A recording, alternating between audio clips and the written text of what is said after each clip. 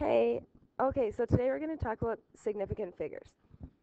The greater number of sig figs, the greater the uncertainty of the measurement. And in other words, the more sig figs you have, the better the instrument you used was. There are three really important rules when doing sig figs, and I'll go over them separately and we'll do an example for each rule. Rule number 1. Zeros between non-zeros are significant. Our example is 1.03.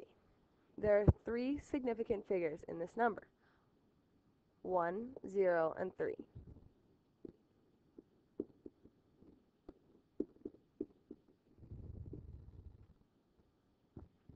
Alright, so our second example,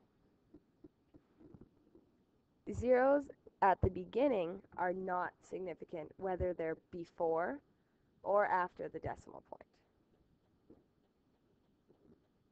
In this example, there's only one significant figure.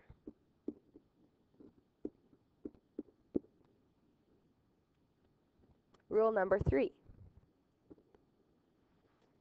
Zeros at the end of a number are only significant if there's a decimal point. So in the first number, you see 300 centimeters. There's only one significant figure in this number because there's no decimal at the end. The zeros after a number do not count.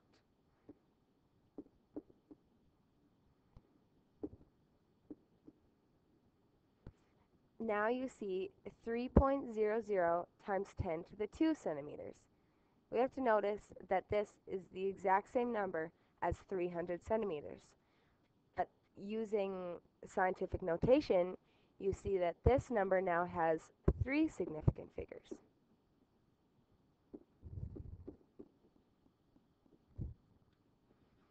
Hopefully this helps with any problems you're having with significant figures.